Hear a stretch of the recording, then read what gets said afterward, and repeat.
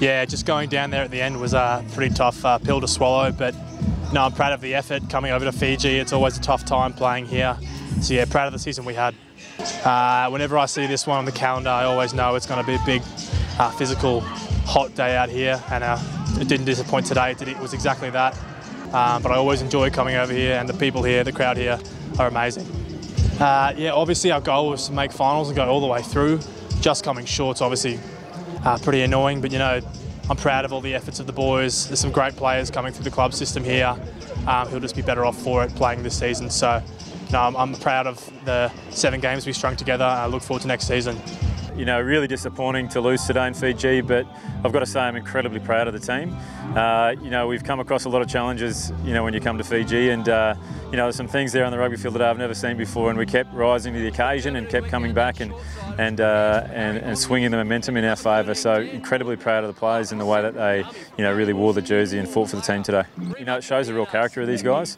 No matter what they face, they kept, you know, fronting up, and obviously Fiji, you know, really good in the contact area, and so we had to make sure we sort of rose in that area of the game, and yeah, really pleased with them. You know, really is a good competition, this NRC, you know, particularly this year with, you know, every game anyone can beat anyone, and all games tend to be going down to the wire.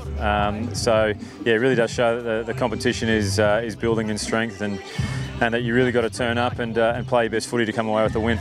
I thought Connor Pritchard, that young Zimbabwean 7 from Bond, made a huge impact, especially when he starting games. He cleaned up our attacking breakdown for us and gave us that defensive pressure we were probably lacking. Otherwise, the Bond boys, Dan Boardman, I thought was outstanding. Joe Fiddick, they just got raw pace and power on the side, on the wings there, which just brings a whole nother dimension to you know, a strong front line with Rohan and Hammer. So yeah, really impressive, those new guys.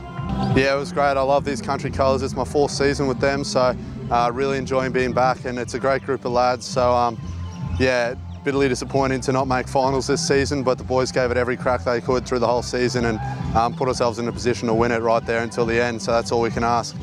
Yeah, really impressed. You know, watching, you know, the URC, watching our under-18s, our 16s, our junior gold, you know, in recent weeks, you can see there's a lot of talent coming through, so it really bodes well. And you know, I know that Thorny with the Reds is you know, really trying to breed a culture where we get Queenslanders into those, you know, the Reds team, and you know, I've got to say there's a lot of talent to come through in the next few years who'll be looking to wear that Reds jersey.